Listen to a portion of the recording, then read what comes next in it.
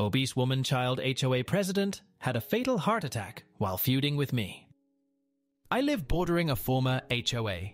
It shut down about a year ago. My property is the closest one to them, but far enough away that it does not fall in their jurisdiction since I am not on their street. My property is next to their street, and my driveway enters from the main road.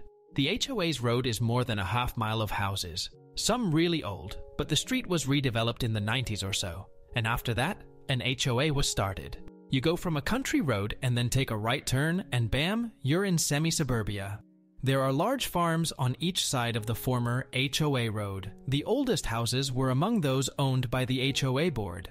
And there is also an old small elementary school that was converted into a home by one of the board members. And that was also where the HOA had all their meetings.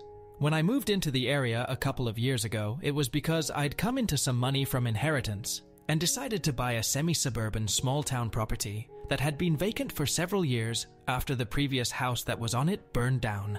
The land itself was cheap and heavily overgrown with brush. Once cleared out, I had a manufactured home put there. There was even an existing chain link fence with a gate that kept the property lines well divided. I had enough inheritance money to pay for about 50% of all this without affecting my prior savings, and the rest I had to take on a mortgage for. It's just the sort of property I wanted. A little place of my own where I can work remotely. And if I ever have to move, I can probably sell the place for roughly 3 times what I paid for it. But I hope to stay here as long as I can. I'm the type who likes to stay firmly planted somewhere. And I hate traveling. I'd only been living in my current abode for a few days when I suddenly began getting trouble from the nearby HOA. The rotund HOA president showed up along with a couple of her board members on a trio of mobility scooters, like they were some kind of biker gang. They had notepads in hand and creepy smiles that I can only describe as looking like they already won from the moment they'd arrived. I made the mistake of leaving my gate unlocked, and they just let themselves in. But they quickly learned I was not going to let them force me into joining their little club. Before I could even tell them to get out, they'd already spread out. The president was giving me a pitch that the HOA was mandatory, and the other 2 people started telling me about all the bylaws I was supposedly in violation of, one of them being the state of my grass, which was at the time almost non-existent because the ground had been leveled and reseeded when my house was set up. I had none of their attitudes and told them to leave. They refused and said they had a right to be there, and actually stated that my information from real estate that my property wasn't in their jurisdiction was wrong. I told them that was a stupid lie, and to get off my property. They refused to leave, so I had enough and went into my house, then came back out my old .22 rifle I've had since I was a kid, and threatened them with it. It's just a .22, but it's not a small rifle, so it looks intimidating enough. They lost their minds in panic at the sight of the rifle, and actually called the police on me, instead of clearing out when I told them to. But the police sided with me after they arrived, because the HOA board were all trespassing, and I was fully within my rights to defend my own property. The stunned looks on their faces were gold when the police took my side and told them to leave me alone since I was not in their HOA. The president whined about it repeatedly, but it did nothing because the cops also agreed I was not in the HOA's area of control and they were overreaching their authority. Then they were all then forced to leave. Somehow they thought I'd be a pushover just because I look young. I was 36 at the time, and people still often mistake me for being mid-20s. I had a baby face growing up, and even tried growing a mustache for a while to look more mature. Didn't work out very well. The HOA didn't quit trying to make me join. At first I was just getting membership applications in the mail, but then they started getting more passive-aggressive. One of the board members even waited for me at my gate about a couple of weeks after the first incident just to tell me that my refusing to conform was ruining neighborhood moral. I reminded him I'm not in his neighborhood, and he told me he could have me shunned if I didn't join. I actually laughed at him for that. I bought a country property to be left alone. Go ahead and shun me. I've got my own friends in the nearby city if I want to see them. Then told the guy to stay away from my property, and if he ever trespassed again, I'd have him arrested. Right after that, I started getting warnings in the mail for supposed infractions I'd committed. They actually sent me repeated warnings over the reseeded grass. Did they not understand how newly planted grass grows? It takes a while to fill in, then it stopped being warnings, and they sent me a long list of fines they expected me to pay. The fines were for me for having a gate, the gate being yellow, preventing mandatory inspection of my land and house, owning a firearm, having a car in the wrong color, my fence being old and rusty, it was already there when I bought the land, my fence being too tall, 6 feet, my driveway not being paved, it's gravel, and they didn't consider my recently installed at the time metal shed and approved building. But that wasn't all. There were more fines going back years to the previous property owners and the period my property sat vacant and overgrown. They actually expected me to pay in total $30,000. I was especially livid after they had sent me that list of bogus fines, because they'd have had to have trespassed on my property just to know some of the things they were fining me for. Honestly, I think they were just making up rules at some point to claim I'd broken them. I walked the neighborhood, and there were plenty of other rusty fences, patchy lawns, gravel driveways, cars the same color as mine, etc. I had to calm myself down with a drink, and then wrote a letter back stating I was not in the HOA, never will be, and would not pay anything to them, especially not for anything from before I ever even owned the property. I also made it clear their attempts to fine me were blatantly illegal, if not outright fraud, and would not hold up in court. After that, my garbage can was vandalized after I put it out before going to work. It looked like it had been cut up with an electric saw or something. I called the cops, but there was little they could do with no witnesses. I had enough and paid a security company to come set up cameras. The HOA board took notice of the work vehicle from the security company, as I saw the same 2 board members who previously harassed me sitting on scooters and watching from the end of my driveway. They clearly took my threat of retaliation seriously, because I got no more fake fines and my trash can was never touched again. But they still kept sending me membership applications weekly, and even letters practically begging I just join to keep the peace. So I started mailing them back with "No" written in black Sharpie on the envelopes, and even a letter threatening to wipe my ass with their applications before sending them back. And even that didn't make it stop. For a while, I could not, for the life of me, figure out why they were so desperate to make me join.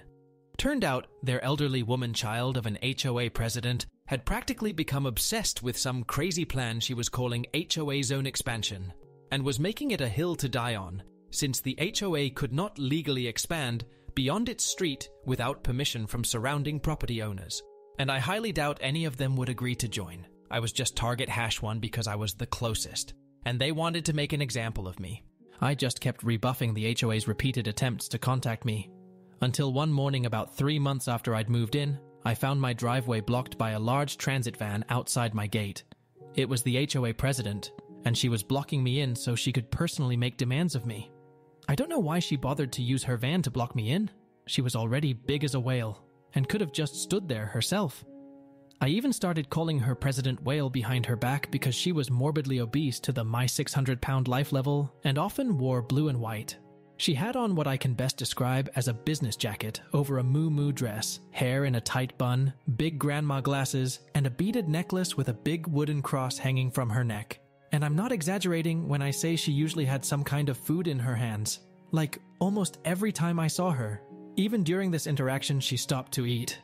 From what I learned of her later, she was a widow, and her husband was an obese person like her that ate himself into his grave during his 50s. As for President Whale, I do believe she had something very mentally wrong with her, but I wasn't sympathetic after what she tried to do to me. Back to her van blocking me in. I told President Whale to move her damn vehicle, or I'd be calling the effing police on her. She scolded me like an old church lady for my choice of language, and said she didn't have to move because the HOA owns the road. And since I refused to join the HOA, or pay the fines, she was landlocking me in. Even I knew this was very illegal, and asked if she was mental, because I'm not even on the HOA's road. I'm on the main road the HOA road branches from. She refused to listen to me, so I started getting ready to call police. She tried to stop me from calling, and claimed she just wanted to negotiate. I told her there was nothing to negotiate. She was blocking me in illegally, and I would be calling cops if she didn't move her van ASAP. But she pretended not to even hear me, and said that if I just filled out the forms to join the HOA, all of my problems would go away. Then she went on "The HOA is so great" sales pitch, and refused to stop till I told her she was trying to act like a mafia boss, and the HOA was the source of all my problems she was claiming would go away. Then I said that all the junk food she was eating was rotting her brain. She called me a petulant child. I reminded her I was a grown-ass man, and she was a hypocrite to call me petulant when she was the one illegally blocking me in to try and blackmail me into joining her HOA. She had the nerve to say what she was doing was morally right and for the good of the community. I said back that it wasn't. It was just to satisfy her own ego, and blackmail is illegal. I also pointed out she wasn't being a good Christian by wearing a cross and claiming such lies. She rolled up the HOA forms and aimed to swat me with them. I had enough and finally called the police. Whale started screaming at me to hang up the call while attempting to chase me around and hit me. But the slow pile of blubber couldn't even get near me. After only a couple of attempts, she stopped and started wheezing. And then she started yelling to try and get the police on the phone to think I was attacking her. I called her out for this and reminded her I have cameras. She immediately stopped and then waddled back to her van, a tired, sweaty mess. We stared each other down for around 20 minutes while she sat in the side of her van and stuffed her face before the cops showed up. They were initially unsure what was going on because of Whale's prior screaming when I called. But I had video from my dash cam and my house to show I'd never laid a finger on her.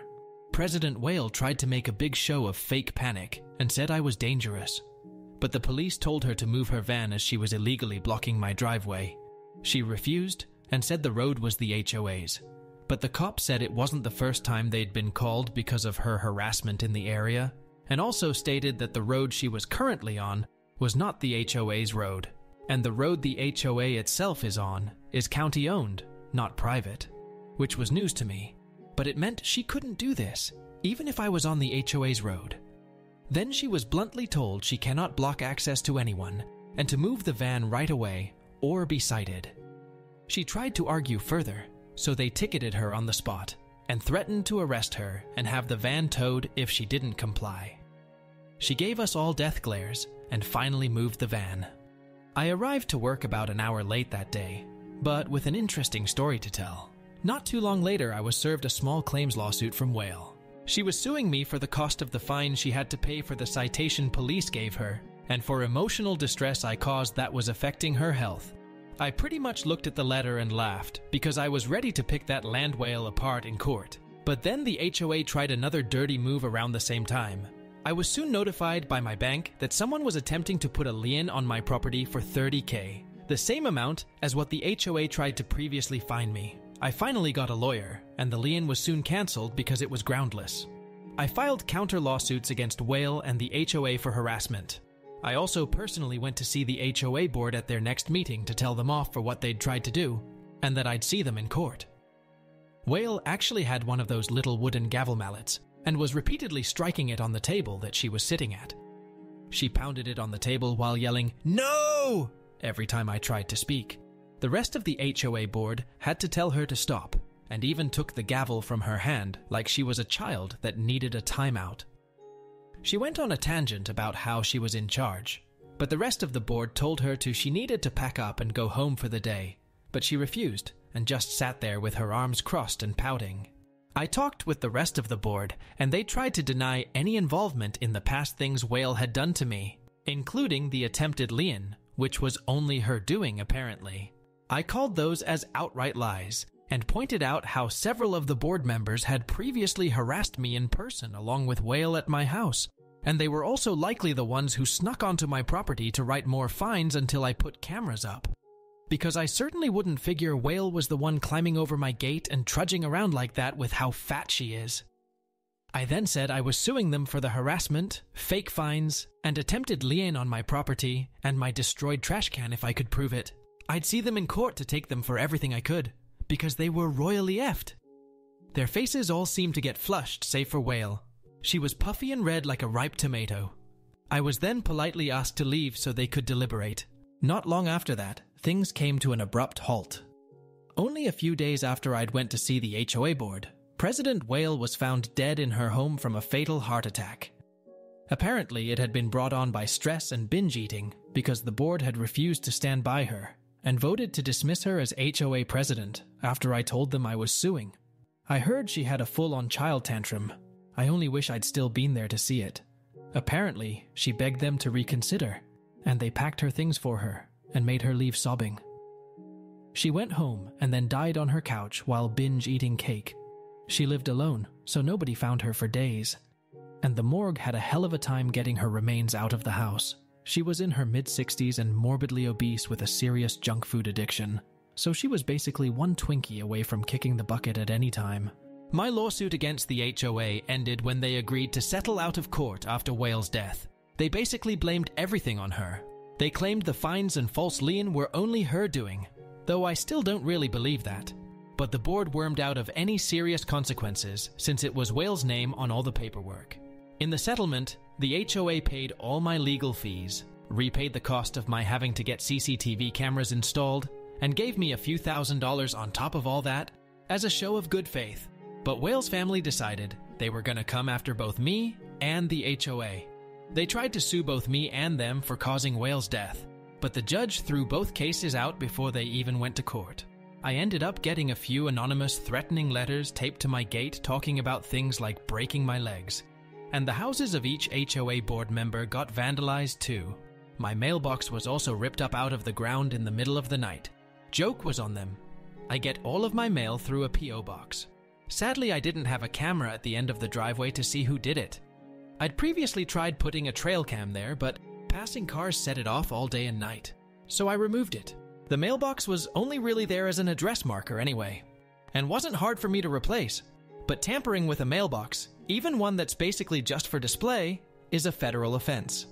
It couldn't be proven it was Whale's family that did it, as there were no cameras or witnesses that saw anything, and my mailbox was never found.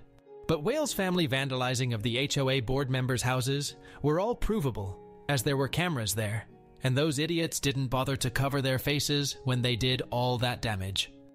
Some arrests were made, and a lot of restraining orders were filed. Whale's family finally sold her house and left. Guess they weren't stupid enough to go against a restraining order. I just replaced my display mailbox with one from Home Depot, and that's pretty much where the entire mess ends for me. The whole situation was too much for the HOA though, and the residents passed a motion to shut it down completely. The HOA served no real function for comfort, as there were no paid-for common areas like a park or a pool. All meetings were held at the house of one of the board members, which as I said used to be a small school. There were accusations of repeated election rigging, as the board had remained the same for a long time, despite the fact they were so hated. And there were threats of an audit too. The board didn't fight the shutdown because they were all on the verge of being removed by force, so they were ready to throw in the towel. A couple of them even moved away, one of which I heard said that I had ruined everything, and the neighborhood was going to hell without the HOA. The former board were all retired busybodies anyway. The only one that's any semblance of liked is the one whose house used to be a school and the HOA meeting building. They opened the gym room so locals could come in and play basketball on the regular. Their kids love it especially. I've been living peacefully here ever since, and I have actually made some friends. I didn't intend to, but I stopped to talk with neighbors a few times while out riding my bike, and it just went on from there. I've even been invited to a few barbecues and even a birthday party. Life is good.